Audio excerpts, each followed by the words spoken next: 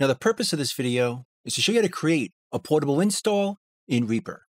Now I'm doing this on Mac, but this will work the same way on PC except for the first part.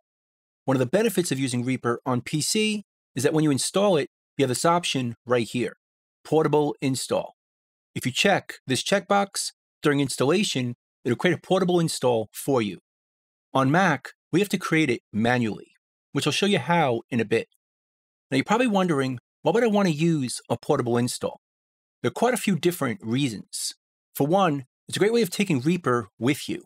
Like on a USB flash drive, we can install Reaper on that drive and keep all of our preferences, configurations, presets, effects chains, keyboard shortcuts, and anything else we customize in Reaper right on that drive. So we can take that drive with us to any studio and everything comes with it. No need to even install Reaper on that studio's computer. We could run it right off that flash drive. We could also put that portable install on a Dropbox or a similar cloud server. So any changes you make to Reaper will show up on any of your computers, constantly being updated anytime you make a change on any of them. Another reason is if you want to update Reaper to a newer version or even a beta version and you don't want to worry about it being stable enough for production. Or if you just want to try out the new features while still having the option of going back to the previous version, you could do that as well.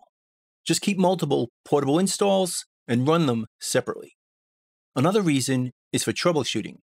If you want to install a bunch of custom scripts or third-party themes and Reaper isn't working the way you expect, you could always install a portable install first to make sure Reaper is working correctly before you commit to using these themes or scripts.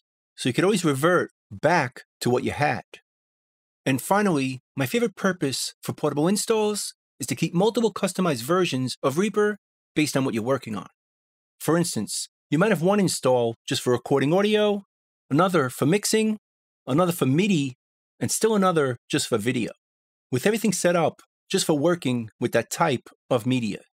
And because Reaper's size is so small, we can afford to use a different install for every type of project we're working on, or even just use a different portable install for every project we work on. Again, it's small enough to work like that, and you can put each install in each one of your project folders. So let me show you how to set this up. We're going to do a clean install on Mac, but make it a portable install. Again, this is only for Mac users, as Windows users can use that checkbox when you install. Let's go to the Reaper website. We'll go to Download Reaper and choose the version we want to install. Download it to our Downloads folder and then open that folder. And here's the installer.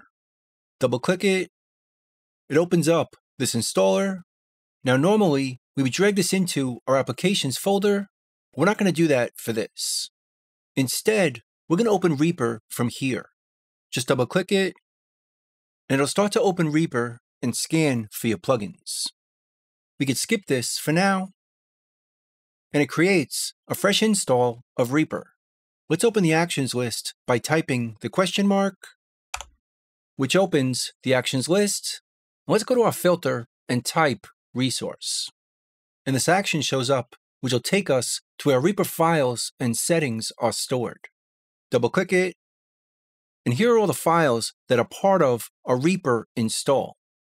And to see where this folder is stored, hold down Command while we click up here, and we can see it's within our Application Support folder. Right down here, now we can put this folder wherever we want, on a USB hard drive, on a Dropbox, or anywhere on our computer. But let's put it in our Applications folder. We could just drag it and drop it,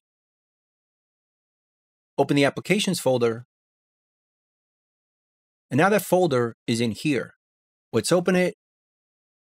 Now everything is in here except for the application, which you can now just drag from over here. But let's first quit Reaper. Now we can drag and drop the application into the folder. Now the Reaper application is in the Reaper Portable Install folder. Right here. Again, we can put this folder wherever we want, as it's completely self-contained. And we can also duplicate it to create as many portable installs as we want. And just give them unique names so you know which one does what. So that's a clean install. But what if we want to create a portable install from the install you're already using?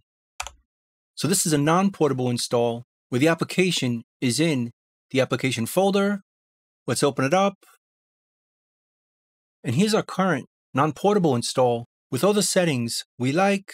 Once again, we'll open up our actions with the question mark and type resource into the filter and choose that same action again, which again opens up that folder with all our REAPER settings, our current ones or the ones we like. Again, we'll go back to the enclosing folder by holding down Command. Then we'll move this folder where we want to put our portable install. Let's put it in the applications folder and drop it. And now we can put the app in that folder. Open it up.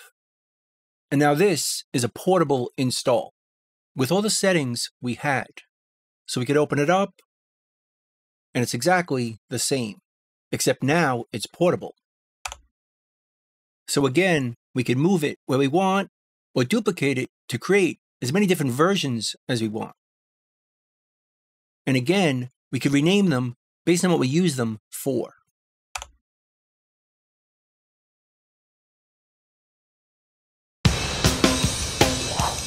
So that's pretty much it. That's how you create a portable install in REAPER. I hope you learned something, hope you could use it, and I'll see you next time. Thanks.